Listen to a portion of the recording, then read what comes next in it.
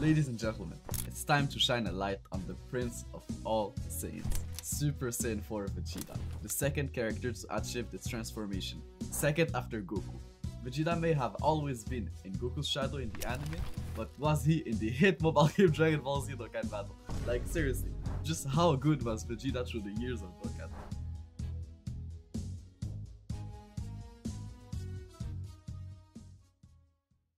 The first year of Dokkan wasn't that good for Vegeta. All he got was like an SRGT Vegeta who was, well, let's go over the next year. This year was already looking way better for GT Vegeta, but nothing that crazy. We had the release of the Tech Super Saiyan Vegeta who was okay at the time, but he struggled for linking partners since the GT link was not common at all at the time. We also had a new GT Super Saiyan 3 Vegeta that year who had a very good passive, but man did I mess up his link set. This guy had no prepared for battle, no over flash, and no shocking speed. All the links who were relevant at the time, especially on his team. His Goku counterpart had a way better link set, a passive that would only get better with time, and a pretty clutch giant transformation. At least the GT Vegetas that year were pretty good against the Omega Shenron Dokkan event. Because yes, back then the Redzone and SBR of today were the Dokkan events of yesterday, so it's not that bad. 2017 was looking bright for GT Vegeta with the release of the first ever Super Saiyan 4 Vegeta, who was an outstanding unit at the time. His 120% start of turn defense coupled with his medium chance of countering enemy super attack made him one of the best defensive units in the game.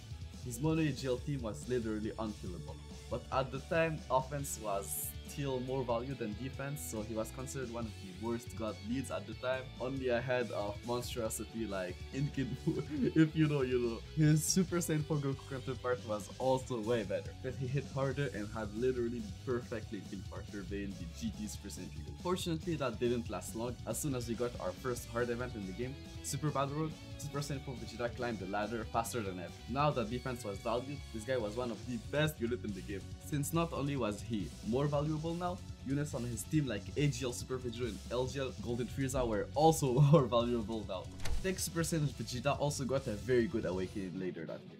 An awakening that not only got better with the introduction of the Shadow Dragon Saga category, he had both offense and defense, which made him an all-around great unit for that category. That was pretty limited at the time. Before the end of the year, we also had the awakening of the Strength Super Saiyan 3 Vegeta, who was very good, but instead of being a buff for the other GT Vegetas, he was obviously a buff for Goku. Curse you, Kakarot! Always one step ahead of me! Funny enough, the following year we had a new Super Saiyan 3 Vegeta who had a great passive, but a horrendous link set again. No over the flash and crappy kills. Another shaft for GT Vegeta. But not only for Vegeta, I'm actually getting shafted myself right now. How are only 2.9% of you watching subscribe to the channel? That's literally like 10 times lower than the chance of Super Saiyan 4 Vegeta countering a super attack.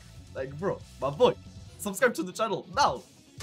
2019, GT Vegeta got his first ever ally, Super Saiyan 4 Vegeta, who was good but just so much worse than his Goku counterpart. His leader skill was worse, HP was more valuable than defense at the time, and the Vegeta's family was, and still is to this day, way worse than the Goku's family category. He also raised attack instead of defense on his top key, but still somewhat hit like a feather before his attack passive built up. And that's because attack and defense on Super are like not calculated the same. Like the attack multiplier multiplies the base attack stat just after the leader skill, but the defense multiplier is added after pretty much everything, which includes like links and support, which is why it's like more impactful. Anyways, Vegeta was still the second best unit in the game at the time of his release. He was good in Super Battle Road and the legendary Goku event that came out later that year. 2020. Wow. All we got was a 4 GT Great Ape Vegeta. I literally have nothing to say about this guy. He was useless on release and still is to this day. We also had the Link level update, which was a huge buff for all the Super Saiyan 4 units. GT and Saiyan War were already very good Link before that update, but after that update, man, they become like top tier Links. 2021. A good year for Vegeta. For Golden Week, we had the release of a new GT Vegeta who was very good. His ability to create Rainbow Key Sphere made him a must-run on pretty much all of his team, and contrary to his Goku counterpart, Vegeta's defense wasn't restricted to a specific team. His leader skill was also very good. With the same update, you had the ability to run both the second and fourth year anniversary on the same team. Finally, a Vegeta that wasn't worse than his Goku counterpart, and even arguably better. Sadly, that didn't last long. Literally 2 weeks later, we had the AZ of AGL Super Saiyan 4 Vegeta. and he got shafted yet again. Stacked attack for 6 turns instead of defense like Goku, and like I said before, because of how defense is calculated on Super, math, stuff like that, it is just way more impact. But nonetheless, he was still very good, and with that super attack counter, he was a top tier option on MUS Goku team or the God event in general. He was also very good in both the GT Legendary Goku event and Legendary Vegeta event that really started. At the end of the year, we had the awakening of the Tech Super Century Vegeta, who was a very solid option for both the GT Legendary Goku event and the Legendary Vegeta event, even though his league says still suck. 2022. The year started with a new Super Saiyan for Goku and Vegeta LR. And since he wasn't alone on the card, they just couldn't shaft him, and they were simply the best unit in the game. They dominated pretty much everything that existed at the time. He also had the easy of the Strength LR Super Saiyan Vegeta, who was actually incredible, on par or maybe even better than his Goku counterpart. Unfortunately, actually no, there's no unfortunately, Vegeta actually got his W for the first time in 7 years. But he did it. Also, into GT Vegeta was way more runnable than his Goku counterpart in the Redzone because of his higher defense. So actually 2 Ws for Vegeta that year. Unfortunately, yeah, we had it coming. Except the 7th year anniversary LRs, every other Vegeta hit shot pretty quickly with the introduction of Cell Max and the Wicked Blood and Redzone later that year. Well, actually Strength Super Saiyan for Vegeta was decent against the Metal Cooler Core, but yeah, that's pretty much it.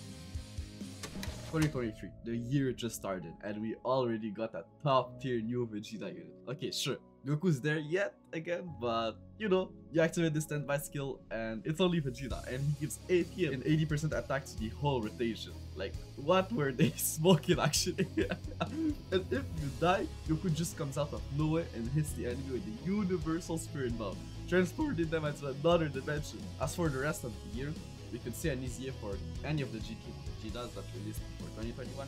Or bro, honestly, if they were to go crazy, we could potentially see the easier into GT Vegeta. Actually, if you're watching this video after your 8th anniversary, let me guess, Vegeta got shafted yet again? Honestly, I really hope not, but if he did, I guess that's just life, isn't it? Anyways, thank you for sticking till the end. You're a real one. I hope you subscribe, and I'll catch you next time.